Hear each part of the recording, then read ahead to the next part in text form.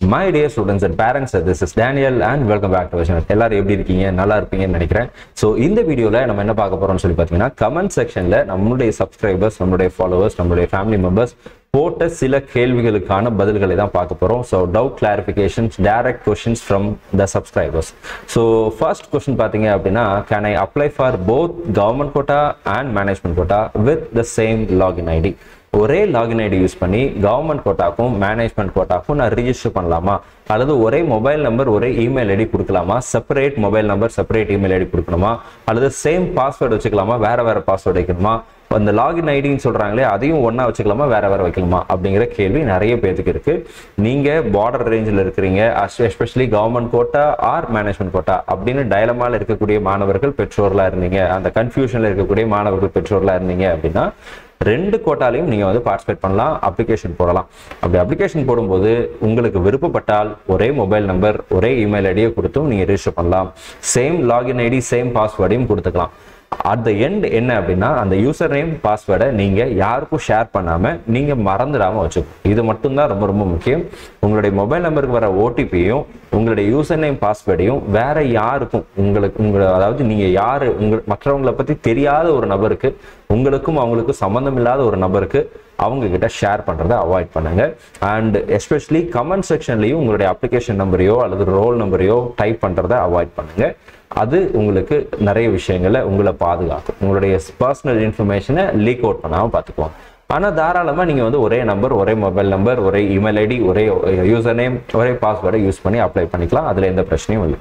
அடுத்த கொஸ்டின் பார்த்தீங்க அப்படின்னா, born to win 1249 அப்படிங்கிற அக்கௌண்ட்ல இருந்து வந்திருக்கு. Please any one answer, is birth certificate required அப்படின்னு சொல்லி கேட்டிருக்காங்க. யாரோ ஒருத்தர் ஆன்சர் பண்றதுக்கு நானே ஆன்சர் பண்ணிடலாமே அப்படின்னு சொல்லி தான் இந்த கமெண்ட்டை பிக் பண்ணியிருக்கோம்.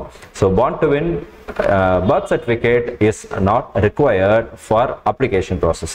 இந்த அப்ளிகேஷன் போடும்போது பர்த் சர்டிஃபிகேட் மேண்டேட்டரி டாக்குமெண்ட்ல இல்லை. தெர் இஸ் அன் ஆப்ஷன், நீங்க அப்லோட் பண்ணிக்கலாம். ஆனால் அந்த ஸ்டார் மார்க்லாம் போட்டு மேண்டேட்டரியாக நீங்கள் கண்டிப்பாக அப்லோட் பண்ணியே ஆகணும் அப்படின்னு சொல்கிற மாதிரியான கட்டாயம் பர்த் சர்டிஃபிகேட்டுக்கு இல்லை.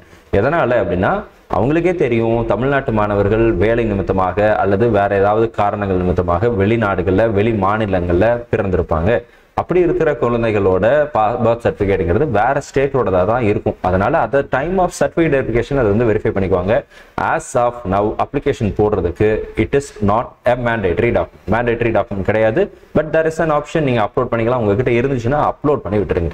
நம்ம மாணவர்கள் பெற்றோர்களுக்கு சொல்றது என்னன்னா, உங்ககிட்ட ஒரு டாக்குமெண்ட் அவங்க கேட்டு இது இருக்குது, அது ஆப்ஷனல் டாக்குமெண்ட்டாவே இருந்தாலும் பரவாயில்ல, அப்லோடட் நீங்க வந்து தாராளமாக அப்லோட் பண்ணி வச்சிடலாம். ஸோ இந்த கொஸ்டினுக்குரிய ஆன்சர் இதான். born to win, all the very best. அடுத்த கொஸ்டின் பார்த்தீங்க அப்படின்னா, பத்மாவதி 1397 அப்படிங்கிற ஒரு அக்கௌண்ட்ல இருந்து வந்த கொஸ்டின். சார், எலிஜிபிலிட்டி சர்டிபிகேட் இன்னும் வரல, எப்படி அப்ளை பண்றது? 22 ஜூன் அப்ளை பண்ணேன், இன்னும் வரல சார், என்ன பண்றது அப்படின்னு சொல்லி நிறைய இதெல்லாம் போட்டிருக்கீங்க, சிம்பிள்லாம் போட்டிருக்கீங்க. எலிஜிபிலிட்டி சர்டிபிகேட் என்னுடைய நாலேஜ்ல என்னோட ஃபாலோ பண்ணிட்டு இருக்கிற அல்லது என்னோட டிராவல் பண்ணிட்டு இருக்கிற ஃபாலோவர்ஸ், சப்ஸ்கிரைபர்ஸ், ஸ்டூடெண்ட்ஸ் நிறைய பேர் இருக்கிறீங்க இல்லையா, அந்த சர்க்கிள்ல யாருக்கும் வந்து சேரல இது வரைக்கும். மேபி இந்த வீடியோ பார்க்குற உங்களில் யாருக்காவது வந்துருச்சுன்னா கீழே கமெண்ட் செக்ஷனில் போடுங்க. வரலை அப்படின்னாலும் பிரச்சனை கிடையாது. வர்ற வரைக்கும் டிஎன் மெடிக்கல் செலெக்ஷன் வெயிட் பண்ணுவாங்க.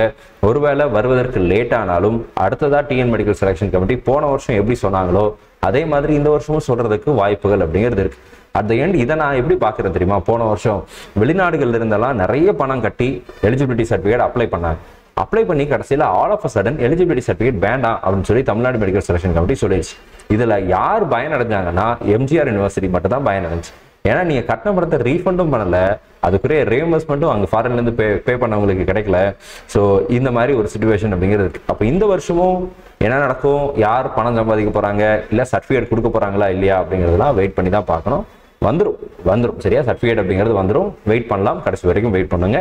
அப்படி ஒரு வேளை வரலை அப்படின்னா கூட தமிழ்நாடு மெடிக்கல் செலெக்ஷன் கமிட்டி அதை பெரிய இஷ்யூவா பண்ண மாட்டாங்க. ஏன்னா இவங்க ரெண்டு பேரும் அண்ணன் தம்பிங்க மாதிரி அவங்க வந்து பேசிக்குவாங்க. அடுத்த கேள்வி பார்த்தீங்கன்னா, யூசர் ZN1KV7KO2N அப்படிங்கிற ஒரு அக்கௌண்ட்ல இருந்து, sir explain about the first graduation fees concession அப்படின்னு சொல்லி ஒரு 3 கொஸ்டின் கேட்டிருக்காரு.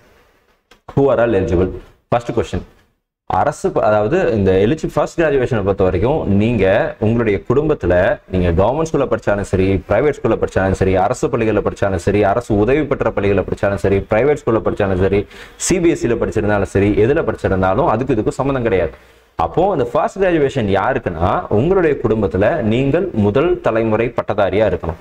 முதல் தலைமுறை பட்டதாரி அப்படிங்கும்போது உங்களுடைய பேரண்ட், அம்மா அப்பா, பேரண்ட்னுடைய பேரண்ட்ஸ், அம்மா அப்பாவுடைய அம்மா அப்பா, அதாவது உங்களுடைய தாத்தா பாட்டிங்க, அம்மா வகையில் உள்ள தாத்தா பாட்டி, அப்பா வகையில் உள்ள தாத்தா பாட்டிங்க, இவங்க யாருமே டிகிரி முடிச்சிருக்க கூடாது. அப்படி அதாவது அவங்க வந்து கிராஜுவேஷன் கம்ப்ளீட் பண்ணிருக்க கூடாது. அப்படி பண்ணாம நீங்க தான் ஃபர்ஸ்ட் டைம் உங்களுடைய ஃபேமிலியில நீங்க தான் கிராஜுவேஷனுக்கு என்டர் ஆகுறீங்க. அதாவது இப்போ நீங்க எம்பிபிஎஸ் டிகிரி போறீங்களா, you are getting into A graduation கோர்ஸ்க்காக நீங்க போறீங்க. உங்களுக்கு ஒரு டிகிரி அப்படிங்கிறது, ஒரு எம்பிபிஎஸ் டிகிரி அப்படிங்கிறது வந்துடும் நீங்க படிச்சு முடிக்கும் போது. So you are going to be the first graduate. இப்படிப்பட்ட மாணவர்களுக்கு மட்டும்தான் ஃபர்ஸ்ட் கிராஜுவேஷன் அப்படிங்கிறது எலிஜிபிள். இதுல இன்னும் ஒரு சினாரியோ இருக்கு. என்ன அப்படின்னா, உங்களுடைய பிரதர்ஸ் ஆர் சிஸ்டர்ஸ், உங்களுடைய கூட பிறந்த அண்ணனோ அல்லது அக்காவோ இவங்க என்ன பண்ணிருப்பாங்கன்னா ஆல்ரெடி படிச்சு முடிச்சிருப்பாங்க. அவங்க ஃபர்ஸ்ட் கிராஜுவேஷன் ஸ்காலர்ஷிப்பை வாங்காம கூட இருந்திருக்கலாம். As per the current scenario, இப்ப இருக்கிற சினாரியோவின் படி, இப்ப இருக்கிற பிரசன்ட் நார்ம்ஸின் படி என்ன சொல்றாங்க அப்படின்னா, first graduation is not applicable if your brother or sister has completed the degree அப்படின்னு இ-சேவா சென்டர்லையும் தாலுகா ஆஃபீஸ்லையும் சொல்றாங்க. ஆனா கவர்மெண்ட் என்ன சொல்லுது அப்படின்னா, இப்ப ரீசெண்டா கொஞ்ச நாளுக்கு முன்னாடி ஒரு நியூஸ் ஆர்டிகல் வந்துச்சு. இஃப் பாசிபிள் நம்மளுடைய கம்யூனிட்டி போஸ்ட்ல நான் இந்த வீடியோ ரெக்கார்ட் பண்ணும்போது தேடி பார்த்தேன், but I couldn't able to find it out. I have the source. அந்த சோர்ஸை நான் என்ன பண்றேன் அப்படின்னா, ஒரு நம்மளுடைய கம்யூனிட்டி டேப்ல நம்மளுடைய வாட்ஸ்அப் டெலிகிராம் சேனல்ல நான் ஷேர் பண்றேன். If I able to get it. எல்லா மாணவர்களும் ஒரு குடும்பத்துல முதல் தலைமுறையில் இருக்கக்கூடிய ஒரு பட்டதாரி அந்த ஸ்காலர்ஷிப்பை அக்காவோ அண்ணனோ வாங்கலைன்னா அதுக்கு அடுத்து இருக்கிறவங்களுக்கு கொடுக்கலாம் அப்படிங்கிறதுக்கு ஒரு இதை கொடுத்துருந்தாங்க. எனக்கு அது கிடைச்சிச்சுன்னா, நான் அது நியூஸ் பேப்பர்ல தான் பார்த்தேன், அது கிடைச்சிச்சுன்னா நான் கண்டிப்பா ஷேர் பண்றேன். இப்படி ஒரு வேலை வந்துச்சுன்னா நிறைய மாணவர்கள் பயன்படுவாங்க. அடுத்ததா, how much is the fee concession? அதாவது உங்களுக்கு வந்து 1.25 lakhs வரைக்கும் உங்களுக்கு ஃபீஸ்ல கன்செஷன் அப்படிங்கிறது வரும். 1.25 lakhs ஒரு வருஷத்துக்கு. ஸோ இது வந்து ஒவ்வொரு வருஷமும் 1.25 லட்சம் உங்களுக்கு ஃபீஸ் கன்செஷன் கிடைக்கும். Do we need first graduation certificate or do we have to fill the declaration in prospectus or both? Please explain the declaration about first graduation certificate given in the prospectus. First graduationக்கு ஒரு declaration கொடுத்துருக்காங்க. அந்த டிக்ளரேஷனை நீங்க fill பண்ணுங்க. அதையும் fill பண்ணணும். First graduation சர்டிஃபிகேட்டும் வேணும். Apply பண்ணுங்க. இ-சேவா சென்டர்ல போய் ஃபர்ஸ்ட் கிராஜுவேஷன் அப்ளை பண்ணி ஆல்ரெடி நீங்க வாங்கி இருந்திருக்கணும். ஒருவேளை இது வரைக்கும் வாங்கலைன்னா அட்லீஸ்ட் இதுக்கு அப்புறமா அப்ளை பண்ணிடுங்க. ஏன்னா 10 நாள் கிட்ட ஆகுது அப்புறம் இந்த கிராஜுவேஷன் இதெல்லாம் வர்றதுக்கு. ஸோ நீங்க சீக்கிரமா முன்னாடியே அப்ளை பண்ணியிருந்தீங்கன்னா உங்களுக்கு அந்த கவுன்சிலிங் டேட் முடியறதுக்கு முன்னாடி கண்டிப்பா கிடைச்சிடும். ஸோ ஃபர்ஸ்ட் கிராஜுவேஷன் சர்டிஃபிகேட் இருக்குங்கிற பட்சத்தில் உங்களுக்கு 1.25 lakhs உங்களுக்கு ஃபீஸ்ல கன்செஷன் அப்படிங்கிறது இருக்கு.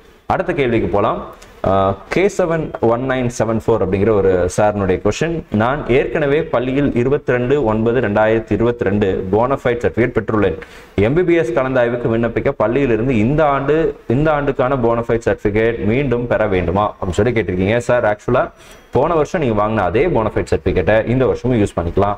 அதுல எந்த விதமான பிரச்சனையும் வராது.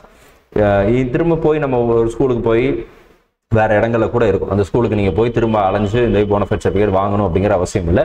போனஃபைட் சர்டிஃபிகேட் லாஸ்ட் டைம் ஸ்கூல்ல கொடுத்தாங்க, அந்த சர்டிஃபிகேட்டை நீங்க இந்த வருஷமும் யூஸ் பண்ணிக்கலாம், பிரச்சனை எதுவும் இல்லை. ஸோ இந்த வீடியோ உங்களுக்கு யூஸ்ஃபுல்லாக இருக்கும்னு நினைக்கிறேன். இந்த வீடியோ உங்களுக்கு யூஸ்ஃபுல்லாக இருந்துச்சு அப்படின்னா மறக்காம இந்த வீடியோவுக்கு ஒரு லைக் போட்டுருங்க. அதே சேம் டைம் இதே மாதிரி உங்களுக்கு வேற ஏதாவது கேள்விகள் சந்தேகங்கள் இருந்துச்சு அப்படின்னா கீழே கமெண்ட் செக்ஷனை டைப் பண்ணுங்க. அதுல சில முக்கியமான கமெண்ட்ஸை நிறைய பேருக்கு எதெல்லாம் யூஸ் ஆகும் நம்ம நினைக்கிறோமோ அந்த கமெண்ட்ஸ் எல்லாத்தையும் எனக்கு எல்லா கமெண்ட்ஸுக்கும் ஆன்சர் கொடுக்கணும் அப்படிங்கிற ஆசை தான். பட் டைம் லிமிட் இருக்கு அப்படிங்கிறதுனால நம்மளாலையும் அது ரொம்ப பெருசா இது பண்ண முடியறதில்ல. பட் என்னால் முடிஞ்ச வரைக்கும் உங்களுடைய கமெண்ட்ஸுக்கு நான் ரிப்ளை பண்ண முயற்சி எடுக்கிறேன். ஆர் அதர்வைஸ் இந்த மாதிரி காமன் வீடியோஸ்லையும் உங்களுடைய கமெண்ட்ஸுக்கு பதில் அளிப்பதற்கு நம்ம முயற்சி எடுக்கிறோம். இந்த வீடியோ உங்களுக்கு பிரயோஜனமா இருந்திருக்கும்னு நினைக்கிறேன். இந்த வீடியோ உங்களுக்கு பிரயோஜனமா இருந்துச்சு அப்படின்னா மறக்காம இந்த வீடியோவை உங்களுடைய ஃப்ரெண்ட்ஸ் எல்லாத்துக்கும் ஷேர் பண்ணுங்க. அட் த சேம் டைம் இது வரைக்கும் சேனலை சப்ஸ்கிரைப் பண்ணாம பார்த்துட்டு இருந்தீங்க அப்படின்னா நம்ம சேனலுக்கு நம்ம இது வரைக்கும் போட்டுட்டு இந்த வீடியோவுக்கு நீங்க ஆதரவு கொடுக்கணும்னு நினைச்சீங்கன்னா சேனலை சப்ஸ்கிரைப் பண்ணிக்கோங்க. உங்களுடைய ஃப்ரெண்ட்ஸுக்கு இந்த சேனலை இன்ட்ரோடியூஸ் பண்ணுங்க. Thank you so much. நீங்கள் விரும்பின மருத்துவக் கல்லூரியில் உங்களுக்கு இடம் கிடைக்கும்னு சொல்லி உங்களுக்காக நான் ப்ரே பண்ணிக்கிறேன். And in case if you need medical counselling ரிலேட்டடாக 1-to-1 கைடன்ஸ் தேவைப்படுது.